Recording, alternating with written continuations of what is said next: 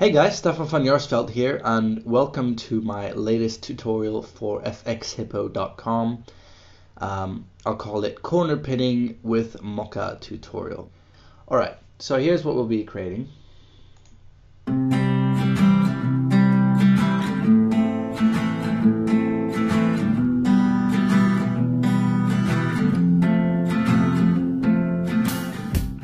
So really simple, but I'll go through all the steps just to see how I did it. Alright guys, let's start by opening up After Effects. CS4 will work fine. I'm working in CS5. You have both on here, so I'm just going to work CS5 for now, just a bit speedier. So you might be thinking, so where does corner pinning come into this little promo? Well, as you can see when it starts, the picture is sort of separate. Well, that's because that picture wasn't there in the first place. So if we take away all the layers here, you'll see that there was actually a different painting. So that's the original footage right there, and I replaced it with a different painting. Let's say maybe the artist changes her mind or something, she wants to change the one painting. Well, I can do that, and you can too, if you follow this tutorial closely, because if you don't, then you probably won't be able to. Yeah, so yeah, I replaced that painting and added some cool little details. So let's go through the steps of tracking this video in Mocha, bringing it back into After Effects, the corner pin effect, and making a nice little promo video like this. Okay, so let's start from the beginning. We have a raw video here that I took on a little Vado HD, little 720p handy cam pocket camcorder thing. It's pretty crappy, but it's nice. It's a fun little camcorder. So that's our raw footage. So what I want you guys to do, if you have your own little raw footage or similar footage of a painting, grab your raw video and drag it down here to the new comp button, the little film strip looking thing. Okay. So our little comp is FXHIPPO Toot 5. So let's rename that.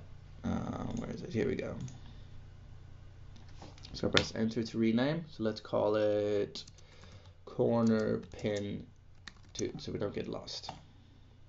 Okay. So what you want to do, click on the toot itself, and then up here you'll see some details. You'll see it's 1280 by 720, and it's 30 frames per second. Now these are really important, so keep these in mind when we go into Mocha. Okay, so let's actually go straight into Mocha. So hide After Effects. Go find the raw video. So here's our raw video assets. This is the same video we used of the painting. And drag that onto your Mocha icon. Now before I do that, actually I want to show you guys where Mocha is. So you can go to Applications and you go to your either After Effects CS4 or CS5, and you'll find it right there in the folder. CS5 looks the same, pretty sure, or over there, that's in a separate folder. So that's where you find Mocha. Lots of people don't know that. It's a little hidden surprise. Alright, so you take your raw footage, exact same video that you used in After Effects, dragged onto the new comp button. Has to be the same, make sure. 30 frames per second, 1280 by 720p. If you're not sure, open it in QuickTime and press Command or Apple I. This little thingo box will pop up. You'll see frames per second 30 and format's 1280 resolution by 720. So it's 720p, 30 frames per second, exactly the same. Cool. So let's drag that onto the Mocha for After Effects icon. Alright, so yours might look a bit different if you've got version 1, but the basics stay the same. This is the clip we're importing, that's where it's located, and this is where the save file is going to be. So you can change that. I'll change that to a little Mocha scratch I made. Okay, choose. Cool. This is the frame range. This is how far we're going to track. Take the whole video because that's the whole clip we're using. If you start playing around with that, your track might be off later on because the computer will confuse where the tracking data starts.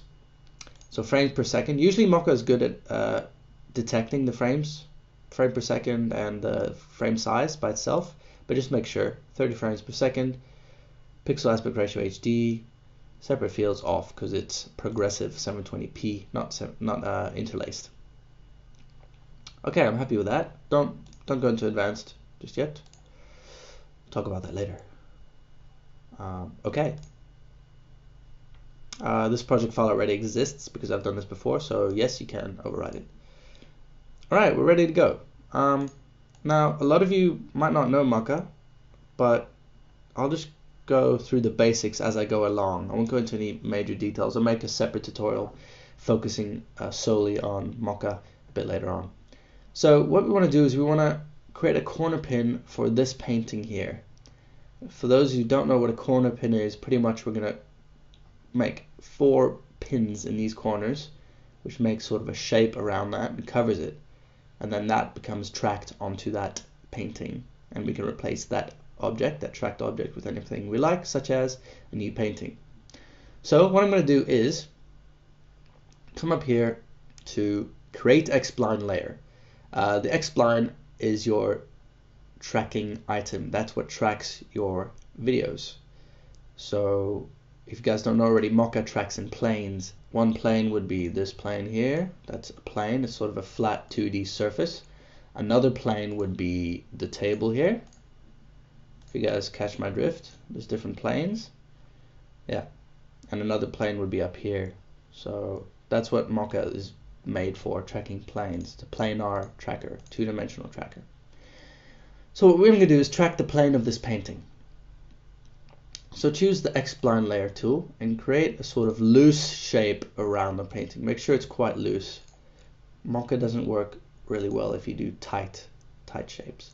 And with these blue handles here, you can sort of adjust it. Don't make it square, but make it sort of circular, just to give Mocha enough room. Okay, now Mocha has this really useful set of tools over here. I'll get into that in a second. Let's just rename our layer here. This is the tracking layer that we just made. So just rename it painting corner pin. All right. So what you want to do now is come to this set of tools over here and choose surface. Now this is key for corner pinning. So choose surface, and you'll see when you select your layer up here that this blue rectangle now pops up. Now what you want to do is take those corners. If you turn on zoom window, it'll help. Take these 4 corners and line it up with the 4 corners of the paintings. Pretty much drawing a square around the painting.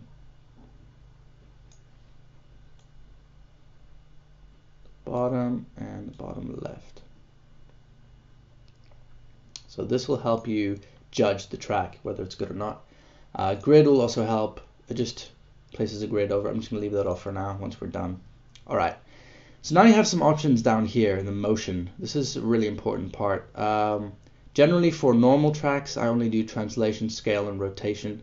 But in this case, in a corner pin where we're tracking this flat surface, it has quite a perspective to it compared to the other surfaces. So we'll choose perspective. It's quite, I'm not sure the exact explanation behind it, but here we go, model perspective effect between images. Alright, so now what you should do is track. So how do you track? You come over here to the track bar area here. And you see here, similar to After Effects, track to next frame or track 1 frame, same to After Effects, and track forwards. So track forwards, we'll just let it go frame, frame, frame, frame, and frame by frame, you can manually look at each frame. So what I'm going to do is just let it run, and I'll come back to you guys. We'll come back after it has tracked. So take some time, but be patient and keep an eye on it, because sometimes it does pop out of sync with the track. So just keep an eye on it.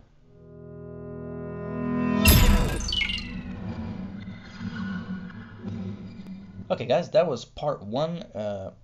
This is part of a playlist, so part 2 will start playing after this message. If not, click here for part 2.